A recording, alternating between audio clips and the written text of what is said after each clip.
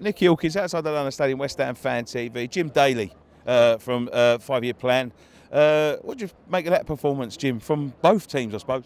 I think it was two teams that didn't want to lose. They got into the second half, Swansea winning against Arsenal, and I think two teams thought, right, we're playing a team near us in the table, respect the point, as Big Sam used to say, and just don't lose. And you saw two teams taking it to the edge of the area and then just kind of like not trying anything, don't want to get caught in the counter-attack, not trying anything too crazy. And it's disappointing, I think, from a West Ham and a Palace point of view. You probably would have liked to win, despite having players out. We'd have liked to win, given you had a lot of players out.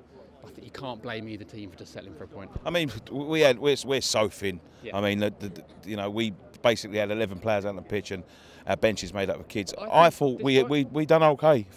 Considering you had, what, 12 players out today? Yeah. I think you did really well. Like you matched us, really, over the pitch. And a lot of your players in there, I thought Byram had a good game, Kiyate was in the wars all game, had a good game.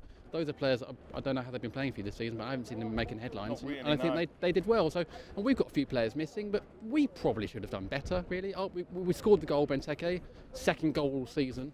You know, nice header, and you'd like to see us kick on from that. And we sort of let you back into the game. I think that one of the key components here, Jim, was keeping Wilf quiet, because he was very quiet. He's getting trebled up on sometimes. Yeah, do you know what? He's been quiet recently in the last few games. He's struggled, and you know what Wilf's like. You saw it in the home game at Selhurst. When he's on it, he's brilliant. He's unstoppable. And when he's not, it's almost not worth being out there sometimes. Like he's just not on it, and he wasn't linking up with Benteke. And you know, Byram did a good job on him. Sort of Zavaleta did a good job on him. So you know, he was having one of those games, unfortunately, and that happens with Wilf. And he's what, 25 now. He probably should be kicking on and being more consistent. But you guys did a job against him, so you know, fair play. It worked. Right. Last question, Jim. Where do you see both teams finishing this season?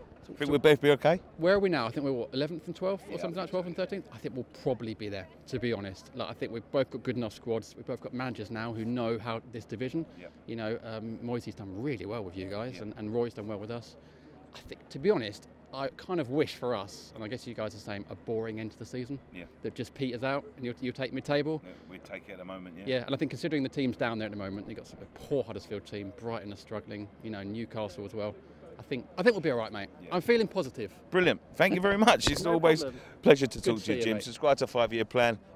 What formats are you on? Everything, literally everything. YouTube, Twitter, Instagram. Is there anything else? Facebook?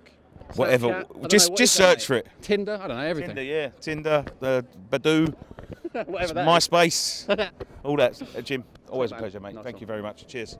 Thanks for that, mate. No worries, bud.